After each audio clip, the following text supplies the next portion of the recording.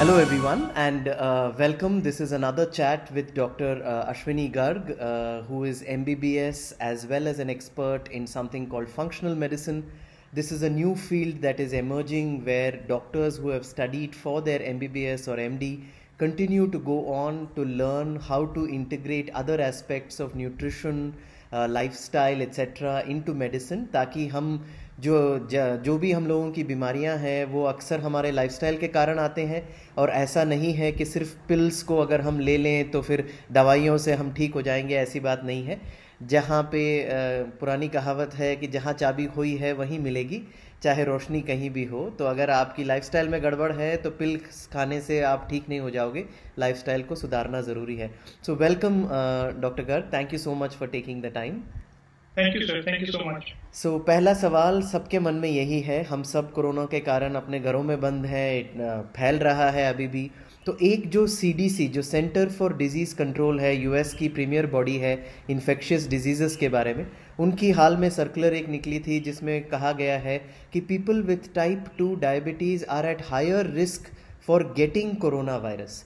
ऐसा क्यों है और उन्हें हायर रिस्क क्यों है?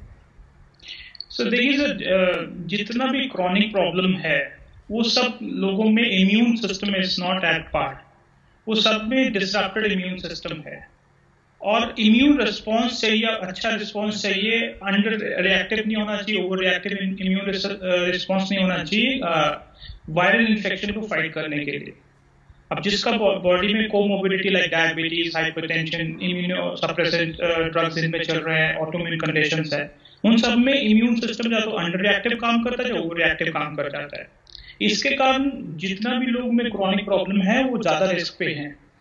So when a virus attack, if it's a healthy body, possibly वो आएगा, अपने को मालूम भी नहीं चलेगा and it will just go like a flu.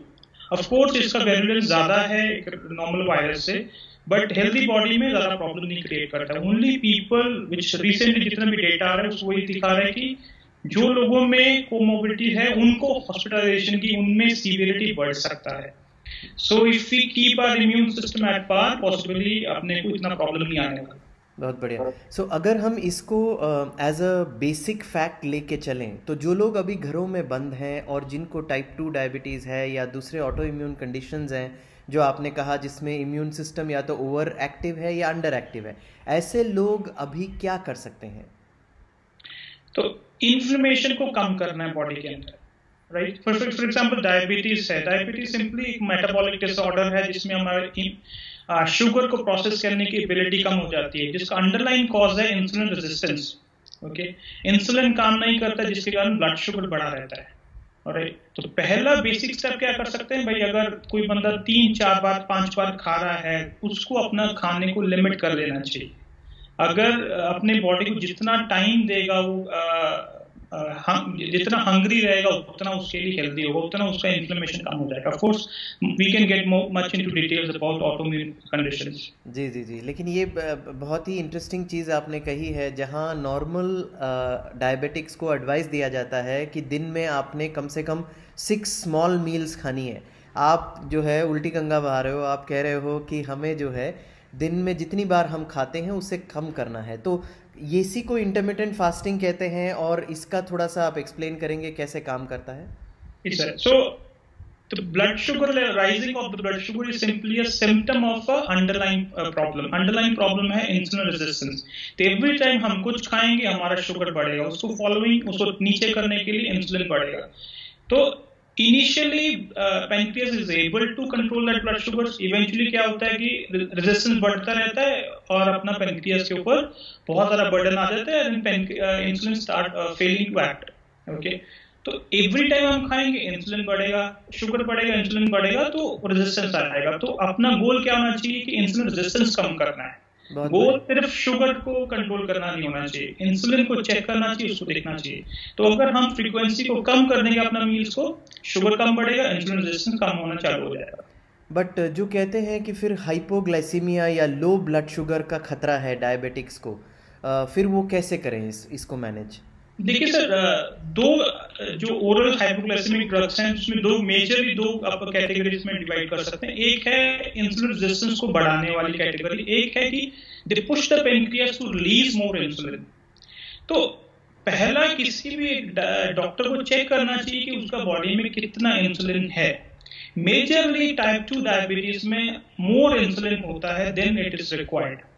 तो अगर किसी को ड्रग प्रिस्क्राइब्ड है तो डॉक्टर पेशेंट को समझना चाहिए कि रिक्वायर्ड है कि नहीं है। If it is required they should be given the drugs, if not insulin resistance को कम करने के लिए मेटफॉर्मिन यूज कर लो एज अ प्राइमरी ड्रग। तो उन केसेस में प्रॉब्लम नहीं आएगा, हाइपोग्लाइसीमिया का प्रॉब्लम नहीं आएगा। और जो आप कह रहे थे earlier to reduce the number of meals in a day, तो इसमें जो इंटरमिटेंट फास्टिंग का जो कॉन्सेप्ट है कि पिछले दिन जो है का जो खाना है, जो रात का खाना है, उसे हमने थोड़ा पहले खा लिया और अगले दिन की जो ब्रेकफास्ट है उसे थोड़ा लेट खा लिया, इसके बारे में थोड़ा सा बताइए। और क्या ये टाइप 2 डायबिटिक्स को सूट करेगा? हाँ सर, तो सबसे सेफेस्ट है 12 एंड 12 आवर, 12 घंटे अपने आप को पेट को खाली रखना है, 12 घंटे की विंडो में खा लेना है। तो उस विंडो में पहला क्या करें, ब्रेकफास्ट की जगह पर हाई कैलोरी ब्रेकफास्ट या हाई कार्ब ब्रेकफास्ट की जगह पर हम अगर फ्रूट्स ले लें, वेजिटेबल सैलड्स ले लें, और इनफैक्ट अगर स्मूदीज शेक्स बना लें which are healthier forms of food, तो उससे अपना ब्रेकफास्ट कर लें। उसके बाद फर्स्ट मील अराउंड 11 कर लें, 12 कर लें, जब भी हंग्री हो। इट्स ऑलवेज इंपॉर्टेंट कि when we are hungry we should go with our bodies need. ऐसा नहीं है कि टाइम क्लॉक के हिसाब से चलना है। जब अपने को भूख लगे 11-12, first have the first meal, then the second meal around 6 और 7। उसके बाद अपने को नहीं खाना है। तो इज नो कि फिर से स्नैकिंग करने चालू कर दो, फिर तो वो फायदा नहीं होगा। तो 12 our completely we should be empty. और ये जो 12 घंटे हम देंगे between dinner the previous day and breakfast या ब्रंच द नेक्स्ट डे, जैसे भी हम कहें, उस दौरान बॉडी को एनर्जी कहाँ से मिलती है? देखिए सर, जब हम कुछ खाते हैं अपना बॉडी अपना कार्ब्स को फैट में स्टोर करके रख देता है। तो this is what it is कि जब अपने हम एक्स्ट्रा कैलोरीज नहीं देते हैं, एक्स्ट्रा मील्स नहीं देते हैं, देन इंसुलिन का production, insulin is a fat storage hormone. तो जब हम उसको ट्रिगर नहीं करेंगे, उसका लेवल लो हो जाएगा, तो body will use it's fat reserves. तो अपने पास इनफ रहता है, तो वरी वाला बात नहीं है। और in fact we are all striving to lose weight. तो जब भी इंसुलिन को कम करेंगे अपना फैट स्टोरेज यूज होगा। यानी कि अगर हमने जो पहले जैसे हमारे पूर्वज करते थे, जब सारी मोर और less large parts of the economy where dependent upon agriculture, तो हम सब सूरज के साथ उठते थे और सूरज के साथ ही हमारा दिन ख़त्म होता था। तो उस प्रकार का अगर हम फिर से जीवन शैली जो है लाइफस्टाइल बना लें, तो हमको डबल बेनिफिट मिलेगा। हमारी टाइप 2 डायबिटीज़ भी कम हो जाएगी और साथ में वेट लॉस भी होगा। 100% सर। देखिए, हम जितना भी मॉडर्न लाइफ में चले जाएं, लेकिन अपने को नेचर के साथ में तो चलना ही पड़ेगा। There is no other way around. अब देखा कि diabetes is called, it has been called as a genetic problem. 30-40 साल में इसका नंबर इतना एक्सपोनेंशियली ग्रो कर गया है, but there is no genetic change that has happened in our genetic system. अब देखें कि सिर्फ लाइफस्टाइल चेंज होने से इतना लाइफस्टाइल प्रॉब्लम्स आ गया है। तो if we stick to the circadian rhythm where सूरज के साथ चले अपना उसी साथ, और तभी अपना मेटाबॉलिज्म अच्छा रहता है।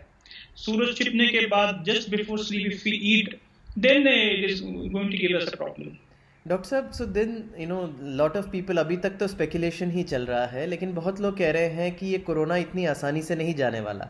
इंडिया में लॉकडाउन के कारण कर्व को ज़रूर हमने फ्लैटन किया है, लेकिन अब ऐसी बीमारी है ये कि बहुत दिन तक रहने वाला है, और अपने इम्यूनिटी को बढ़ा के रखना ही आपका सबसे बेस्ट डिफेंस है। आप ये ना सोचें कि फिर से सब कुछ नॉर्मल हो जाएगा और आप फिर चलने फिरने लग जाओगे और आपको कुछ नहीं होगा। तो दैट मीन्स कि अंडरलाइंग जो डिजीज़ेस हैं जैसे टाइप 2 डायबिटीज़ है, इनको मोर एक्टिवली हमें डील करना ज़रूरी है। क्योंकि कई बार हमारे पास जो डायबिटिक्स आते हैं, आई एम श्योर आपका भी सेम एक्सपीरियंस है, सेपालिका में हम लोग अक्सर पाते हैं कि लोग हमारे पास आते हैं और कहते हैं हमें कोई सिम्टम ही नहीं होता। तो इस वजह से भी डायबिटीज़ को कई बार नज़रअंदाज किया जाता है कि आपके डेली लाइफ में वो कुछ अड़चन नहीं कर रहा होता है। जब तक दवाई ले ली और ब्लड शुगर का नंबर 1 आ गया, तब तक आपको लग रहा है सब कुछ ठीक है। बट आगे के समय में ऐसी डिजीजेस जो साइलेंटली हमें अंदर से खोखला कर रही हैं, उनसे डील करना और भी ज़रूरी हो जाएगा।